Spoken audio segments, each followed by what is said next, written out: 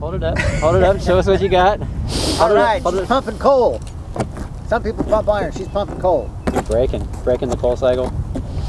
So we're down here at Calaveras Lake today. It's the last day of the year. CPS Energy's promised many years ago, 8 years ago, that they were going to shut down the Dirty Deely coal plant, which is the stack you see that's not blowing right now. Originally it was by 2018, and later they said they would shut it down in 2018, and then they decided they would run it to the very last day of 2018, which is today. So we've been celebrating. There's dozens of community groups celebrating with us.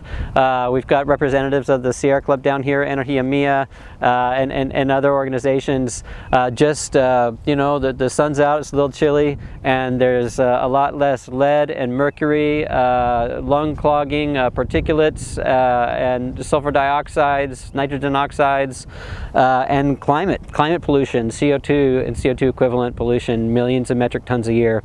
And so we're walking into a new year and witnessing the end of coal in San Antonio, and I believe the end of coal power around the world. So this is a local representation of a global manifestation of the rise of clean energy and a new way of being, just and healthy jobs for all. The hundreds of employees who had been working at this plant, Dirty Deely, are being transitioned into other areas of CPS operations, including solar and including battery technology. So we're celebrating new, clean, good jobs, a healthier environment. You're hearing from our friends here that are here in the neighborhood who are impacted firsthand by the toxins that have been coming out of these plants, as well as those who've been fighting it for a long time. So we give them a lot of gratitude and just feel good. So anyway, the end.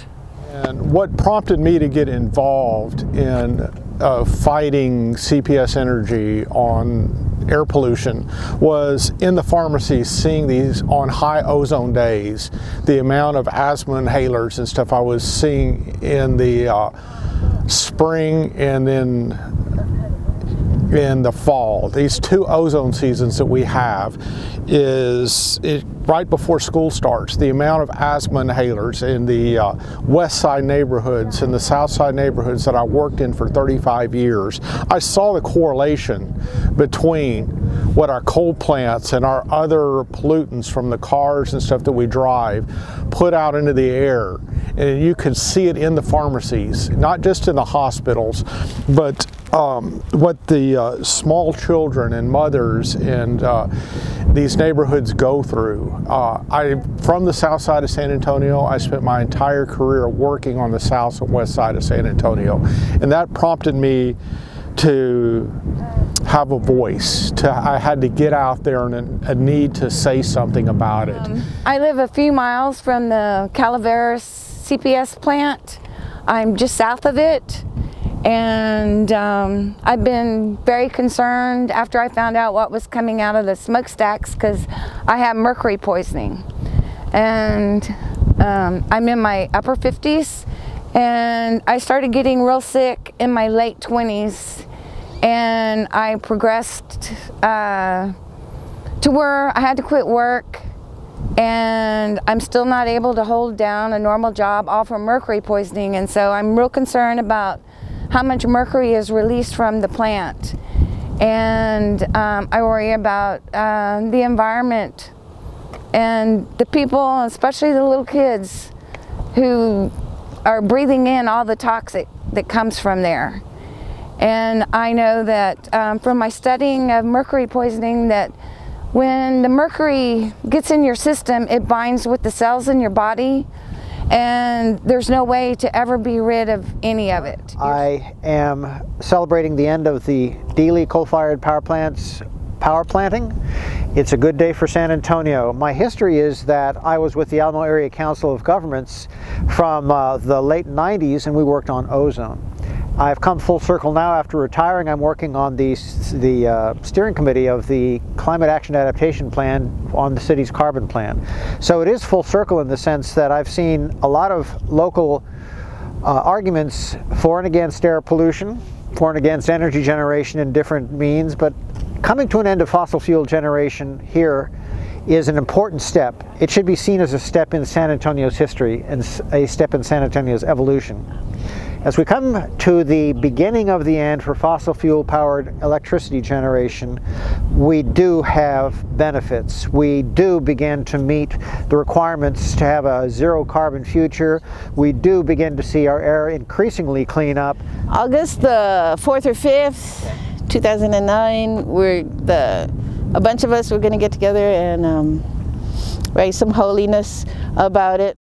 At one of the first meetings about the nuclear plant, the interim CPS CEO was saying, we're never going to build another coal plant again after this one. After this. So, that's right when they started, I think it's Spruce 2.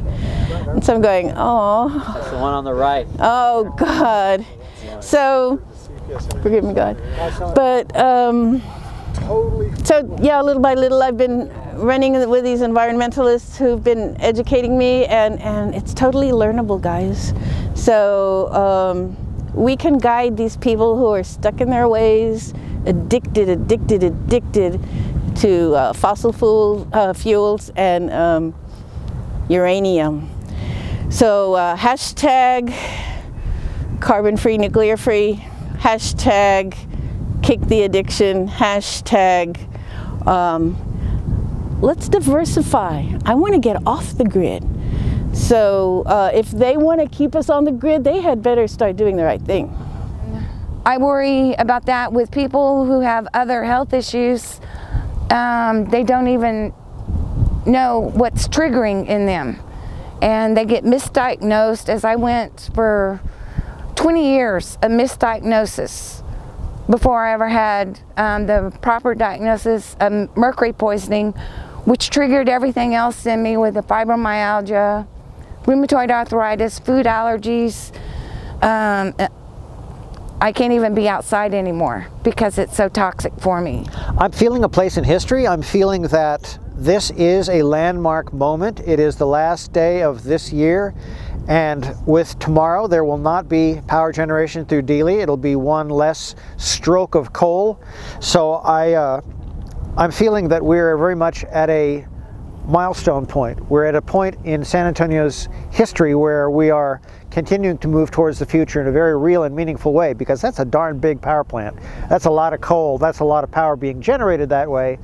And one of the lucky things is that CPS being vertically integrated the way it is, they have the resources and the know-how, the personnel to make the transition to clean fuels. And the beauty of CPS Energy being owned by the city of San Antonio, because the mayor wants to see 1.5 degree carbon plan that's consistent with the Paris Agreement, the city can move us in that direction as well. So we have all the gear work we need to move towards a much cleaner future, and I know it'll happen. I'm looking forward to it.